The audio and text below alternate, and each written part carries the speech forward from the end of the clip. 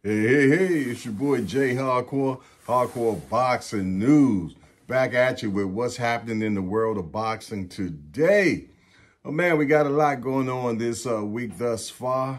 I guess the biggest thing would be that Tank and Ryan Garcia had their press conferences. They had one in New York City, and they had the other one in Beverly Hills, California.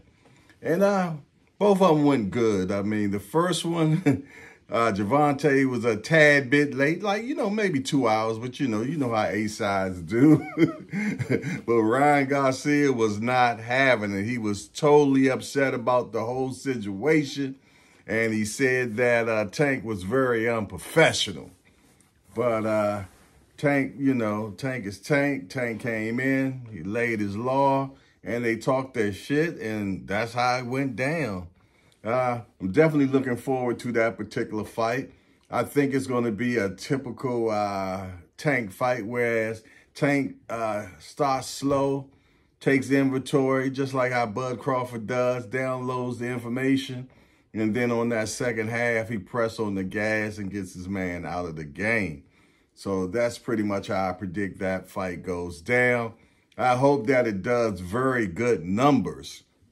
They've also said that it sold out yesterday. As soon as it started, it sold out. So any tickets that you get down, for what I understand, it's going to be from the aftermarket. So you're going to pay pretty much twice as much as what it was. And I think that they said that the nosebleed section started at $700 anyway.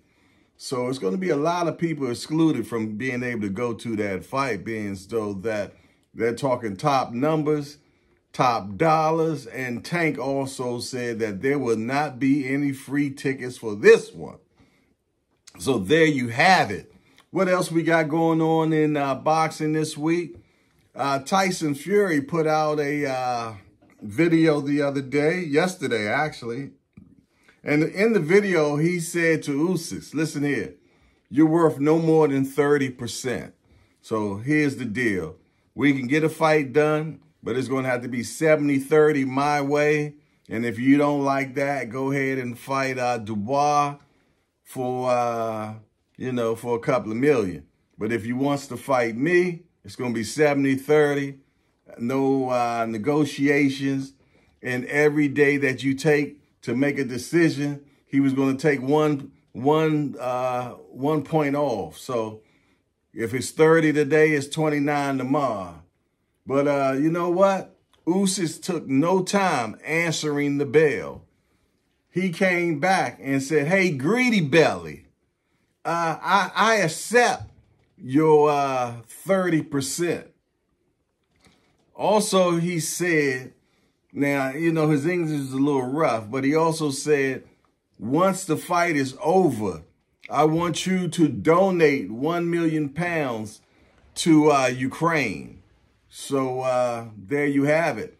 And they both notified the WBA or C that they are taking the fight. And we're going to have an undisputed fight for heavyweight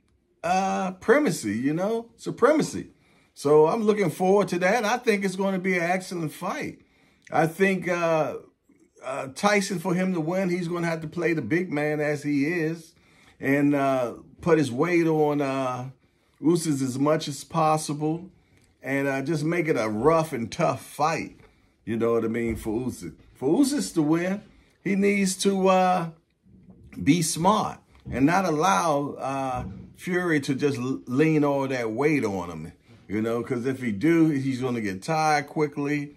And when you get tired, that's when you started making mistakes. And lately, Fury's been kind of a knockout artist lately. So if that 6'9", damn near 300-pound man lay level on you, trust me, you're going down. It's just basic basic logic, man, that if that big man puts his hands on you, you will fall down. Moving forward, we even got some information that Devin Haney and Lomachenko has finalized as well. And they're going to be fighting, I believe, in May, if I'm not mistaken. And that's going to be right after Ramadan, you know what I mean? So that's going to be a little tough on Haney, being as though that he's going to have to be doing all his training during Ramadan, and that means that from sun up to sundown, he can't do any eating. And you need food in your system to actually train. So, you know, Top Rank, to be truthfully honest, I really think they want Lomachenko to win, and so they'd be able to keep those belts right there at Top Rank. You know, so because Haney actually wanted to do the fight in March.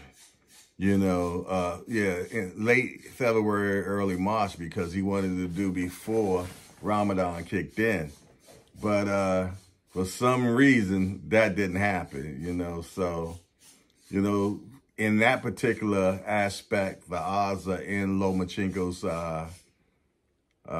his way.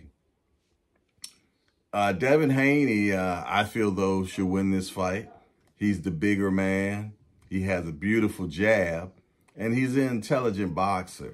You know, Lomachenko as well is the same, but he's a little, you know, longer in the tooth. He's getting older. It's a young man's game, I always say that. And I just feel, though, that Devin will do everything that he needs to do to win that particular fight, okay? What we got going on tonight, we got Tim Tszyu against Tony Harrison in Australia, mate. That's right. They're going to be fighting in Australia tonight. It's going to be shown on Showtime. For what I understand, when I looked it up, they say that the card don't even start till 10:45, and don't expect Tim Tszyu and Harrison to fight until around 1:30, 1:45 in the morning. That's right. But, you know, they're in Australia, so it's a big difference in time there and here. So I've been going back and forth in that particular fight and who I think is going to win that fight. And you got Tony Harris with the more experience. He's a great boxer. He knows how to control range and distance and everything. But my thing is, he hasn't been fighting a lot lately. You know what I mean? And that chin is a little bit soft. So I feel that Tszyu, though, is definitely not a better boxer than Harrison. But I think he's going to want this more. And I think he's going to make it an ugly fight. And he's really going to put the press on Tony Harrison.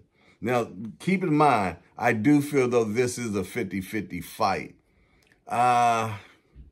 Harrison is talking too much about Jermell Charlo instead of keeping his mind on Tim Tszyu. And if you all don't know, Tim Tszyu is the son to the former champion Costa Tszyu. You remember Costa Tszyu? He's the one that put that thing on Zab Judah, where Judah just went off in the ring on everybody, you know. And Costa Tszyu hit Zab with one of those mule punches, and Zab had no controls of his faculties, his body. He stood up and his legs just told him they were doing something else. And, you know, you got to go back and see the knockdown of Zab Judah with Costa Tszyu against Zab Judah. Because, I mean, you're talking about no control of your legs whatsoever. His legs was like, see ya. But, yeah, definitely check that out. Also, make sure that you like this video. Make sure that you subscribe if you're watching us right now. You know, that is so important, you know. And the good thing about it is it's not going to cost you one iota, not 1 cent. All you have to do is just, bam, hit that like button. If you could do it for me right now, that'd be much appreciative. Because what that does is actually help this video move better and the whole channel move better in the algorithms. So if you can just out of your, your kind heart to hit that button and say, hey, I like this video, or tell somebody about it, or make a comment. Tell me what you think about what I said. I mean, it could be good, bad, or indifferent. You know what I mean? I got tough skin, so I can handle it. Well, you know what? It's your boy Jayhardcore, a Hardcore Boxing News, and I'm out of here.